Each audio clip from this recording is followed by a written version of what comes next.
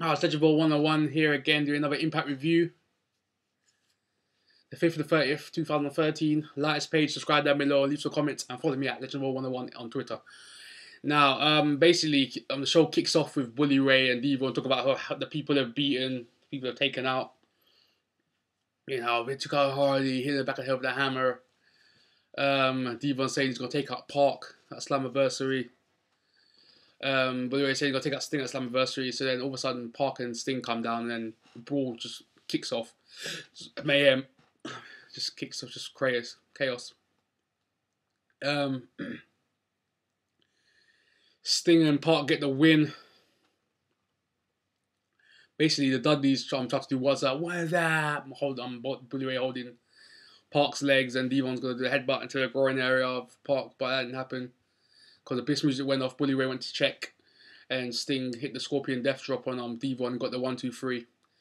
Yeah, so that was the end of that. Nothing too special happened there. And next,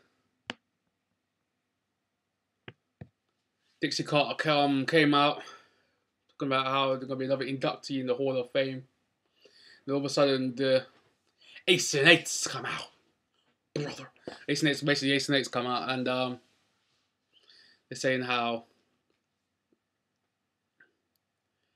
Bully Ray didn't get any praise for Slammiversary, and Jeff Hardy's Sting got wish good luck by Carter. Then they surround Dixie Carter, and then Joe and Magnus come out.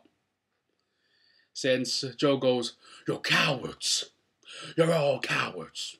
So Garrett Bischoff, get your ass in the ring right now. I'm gonna sell this like men." So basically that's what happens. Then Garrett versus Samoa Joe. The match even go a couple of minutes because Ace and Eights got involved. No contest, match get thrown out. So then Joe goes, Mike again goes, "Cowards! Cowards!" So yeah, that's the end of that. Basically goes back, they're showing like a rerun of Gunner taking out Sharkboy and Robbie E to be James Storm's partner.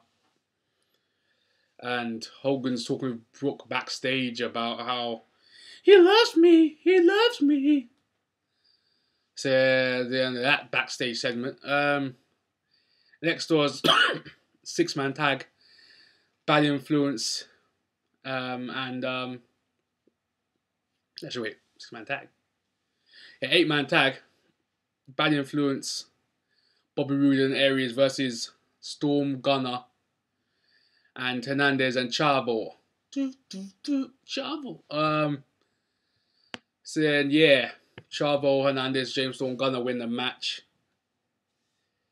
So basically, Gunner makes Aries tap torture rack. He's the new Lex Luger. Gunner's building up Gunner as the new Luger. So yeah, it's good for Gunner to see. I like Gunner, the Machine Gunner. I'm sure AJ Styles driving his Dark Knight bike. That bike looks so sick. AJ Styles is like a G on that bike. All he needs now is a Batman suit and it'll be set. So yeah, basically it shows backstage Ace and Eights and D'Lo taking Mick out of Anderson saying, "Oh, sorry man, about AJ Styles."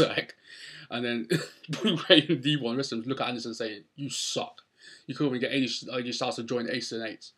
So then all of a sudden Anderson's like to D'Lo, saying, "Go first." And then D'Lo's like, "Cool." All of a sudden Anderson just goes nuts. D'Lo Brown knocks him into the wall, and D'Lo Brown's out on the floor. Then Mickie James backstage talking about how she took opportunity to win the women's title. Said Velvet Sky didn't deserve it because of her injury. Saying yeah, that was it. So then all of a sudden Mickie James is in the ring, and she's saying she wants to bring Velvet out to say how she's gonna get a rematch when she's well. And Velvet Sky's like, "No, I want it right now." So all of a sudden Gail Kim comes out. But in the way Mickie James was talking kind of heelish, so you can tell the heel turn's actually coming. So Gail Kim comes out and saying how if it wasn't for me, Mickey, Velvet Sky would have got injured, and you would have be able to take advantage of it. So, Velvet Sky is just like, and See, this is Gail Kim, because Gail Kim's basically saying that she took out Velvet, so then that's what she was softening her up for Mickey James to win the title. Mickey James kind of accepting that, saying, yeah, you're kind of right about it. Hint, heel turn, Mickey James. So all of a sudden, Gail Kim just kicks Velvet in the knee and drags her, going to do the corner figure 4 again, post figure 4. So then all of a sudden, Time Traveler comes out and just goes nuts again. And the referee has to stop her, and the match starts. Chris Sabin and Taryn versus Kenny King. My boy, Kenny King, versus Gail Kim. Basically, this match is a very good match, actually. Sabin gets the win of the Cradle Shock. The new version of the Cradle Shock. Kenny King wins the match, and Chris Sabin talks after the match saying he's going to win the title from Kenny King. Kenny King's like, nah, attacks him. About to hit the Raw flush on him. And all of a sudden, Suicide comes out, helps, backs it, saves Sabin. Sabin's looking at him, Suicide, and Suicide got the belt like, is it a possibility? Suicide versus Chris Sabin feud? We don't know. Kenny King, let's see what Kenny King has to say about that at Slammiversary. Next.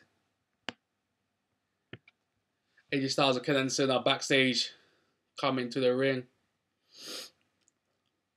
Basically, it's Ken Anderson versus AJ Styles next. AJ Styles is just a brutal in this match. I love his vicious style now. It's just, these two are a great matchup right now. The talent these two have is amazing. Anderson's still going all that gear, like his clothes, his jeans and everything, still going in that gear. AJ Styles is bare brutal, no more high flying anymore. He's just going straight up mat-based wrestling. AJ Styles wins by DQ. H&H's come out and just demolished them. Because, Angle came out. His Angle got Anderson DQ'd. Angle comes out, starts attacking AJ Styles. It's like, why can't you do this after the match or something? It's like, he attacks him during a Nathan match. You know what's going to happen. AJ's come out and demolish Angle and AJ Styles. Angle's making that look like a flipping idiot. Which I don't know, I don't understand why. So the rest of the locker room comes out to help Ace and Eights, and that's basically how it ends. So that's been my review. Ace and Eights did another good job of destroying the roster, destroying the matches, I should say. Basically, like this page, subscribe down below, leave some comments, and follow me at Legend101 on Twitter. Thank you. Peace.